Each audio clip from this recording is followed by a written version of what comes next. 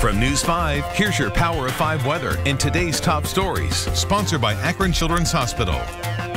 All right, everyone, I'm Mark J. Weather on Instagram and Twitter. Early clearing overnight tonight. Clouds will return, though, by sunrise. And we'll have midnight lows right around, well, middle 20s, upper 20s. And we'll see temps actually going up closer to 30 degrees by dawn. Here you go, nice little warm up for your Valentine's Day. Cloudy, milder, maybe an isolated PM shower. It's going to be romantically mild. I hope your evening is romantically hot. 25 tonight for Akron, 46 tomorrow. Spotty rain, Danita. All right. Thank you for that Valentine's Day forecast, Mark. Let's take a look at today's top stories. A major break in a cold case.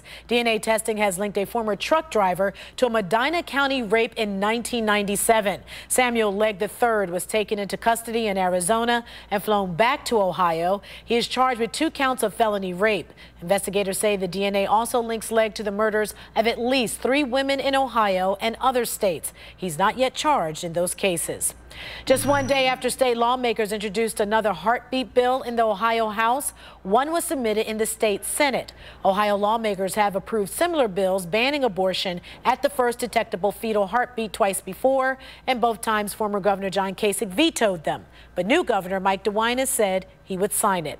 You may want to file those taxes now, because not only may you wind up with a smaller refund than expected, you may actually end up one of the 30 million Americans who will likely owe the IRS money this year. Accountants are urging people to file as soon as possible. Then if you do owe, that gives you time to save up money to pay the IRS.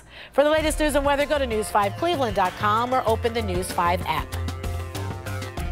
Sponsored by Akron Children's Hospital.